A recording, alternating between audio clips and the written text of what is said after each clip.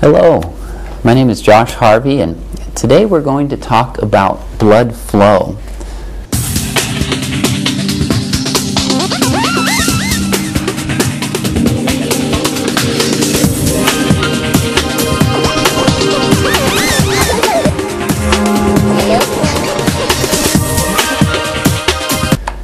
Now, the human organism has an estimated 100 trillion cells that must go on exchanging materials with the external environment just to stay alive. This exchange is made possible by a circulatory system that includes a muscular pump, which is your heart, an exchange fluid, which is of course your blood, and a network of pipes, which are called, of course, blood vessels. Each day, the human heart pumps about 8,000 liters of blood through a vascular network that stretches more than 60,000 miles. That's more than twice the circumference of the Earth. Shock, of course, is a clinical syndrome that is life-threatening. In fact, it's the one thing that everybody dies from. Shock means inadequate tissue perfusion. This lecture, of course, is about blood flow, and that's what I'm talking about, inadequate blood flow. We have an imbalance between our cellular oxygen supply and demand. Our red blood cells, of course, carry the oxygen throughout the body, and we're interested in getting oxygen to every cell in the body, and that includes the cells clear down in your big toe. Now, the stroke output of your heart is the principal determinant of circulatory blood flow. The forces that govern cardiac stroke output are preload, contractility, and afterload. Preload is the load imposed on a resting muscle that stretches the muscle to a new length. Contractility is the velocity of muscle contraction when muscle load is fixed. And then afterload is the total load that must be moved by a muscle when it contracts. Now, before you totally freak out, because these are very complicated terms, we're going to talk about preload, contractility, and afterload in a little bit more detail. So don't totally freak out with these words. What is preload? Well, preload is the stretch of the rubber band. You can see here a little guy with a slingshot. Preload is the rubber band that is stretching. Afterload is the weight of the stone in the actual slingshot. The Frank-Starling relationship of the heart says that in the normal heart, the diastolic volume is the principal force that governs the strength of ventricular contraction. The diastolic volume provides the pressure that is a reflection of the passive stretch imposed on the ventricle at the end of diastole. The end diastolic volume of the ventricles is the preload force of the intact heart. It's pretty complicated stuff. Sounds very confusing. What I hope to do today is break it down a little bit so that it makes some sense. What in the world is preload, and what in the world is afterload? Very confusing. Basically, preload means the filling pressures. Your CVP, central venous pressure, is the filling pressures of the right side of the heart, and your wedge is essentially the filling pressure for the left.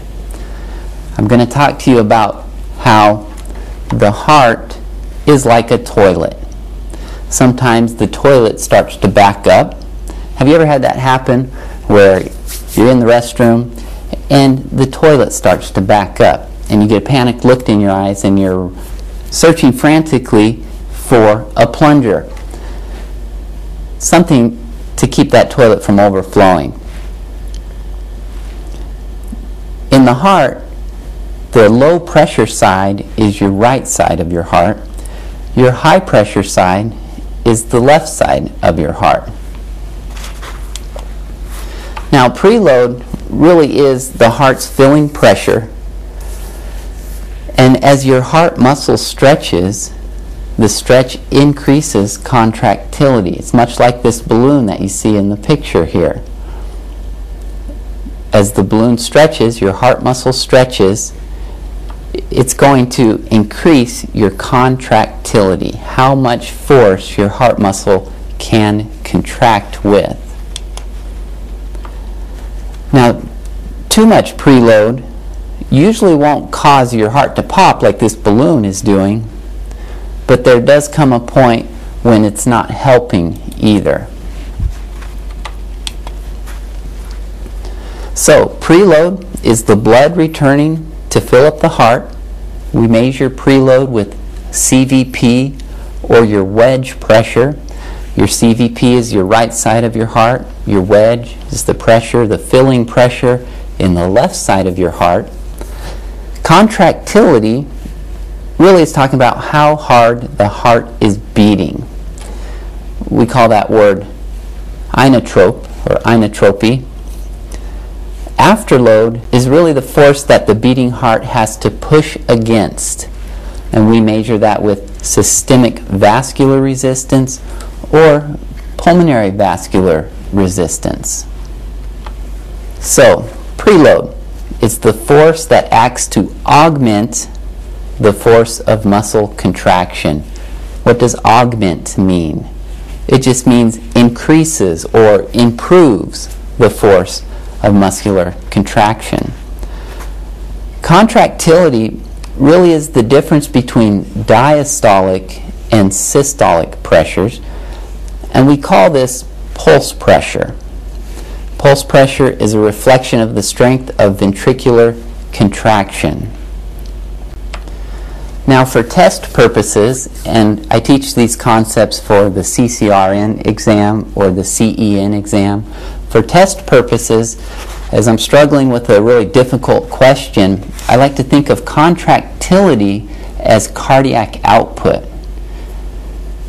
Cardiac index is probably a little more accurate version of cardiac output, and we'll talk about that in a minute.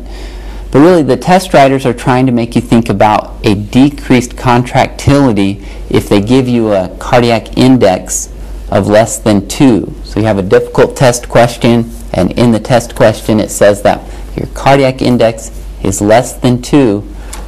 We're really talking about decreased contractility.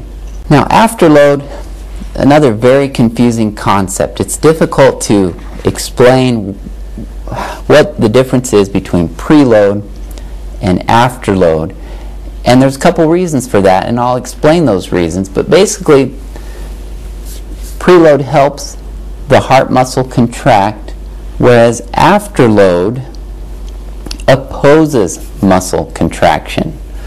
As the afterload increases, the muscles must develop more tension to move the load.